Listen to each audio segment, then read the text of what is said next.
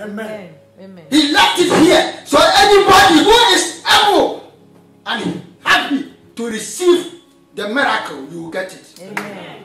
I'm standing here to tell you, it's not a joke. God is here. Amen.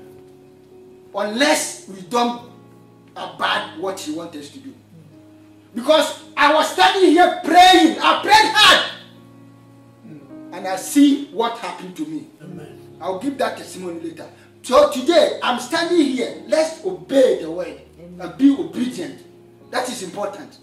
Me, I'm standing here. Always, I told my senior pastor, I said, I don't think of like I'm going to Ghana to build a mansion or to buy a big car. No. All I need from God is to let me know Him more. Amen. As Paul said, he's eager and pushing to take the crown which God has deposited in front of him. Amen. That's the important for me.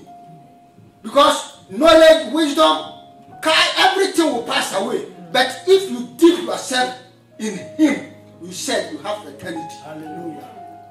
In this earth, how many years are we going? 100. Let's take it 100. Even when you reach there, you'll be like this. What have you? But eternity is forever. If pray that God should open your eyes to see the eternity. He said that what is the gold? Nice place. Because of that, you and me, we come here every Sunday. It's not because we are coming to show off. No. Because we want to make eternity. So if you haven't been obedient to the word, He said, not those who serve me, God will enter the kingdom of heaven. But those who do. So me, if a pastor, I'm not condemning anybody to come and stand, Christianity in your heart, and the Bible tells me that not everybody who will say, Lord, Lord, will enter the kingdom of heaven, but those who will do His will. And He said that day, you will tell me, Father, I use your name to cast demon. I can stand here, I will cast demon.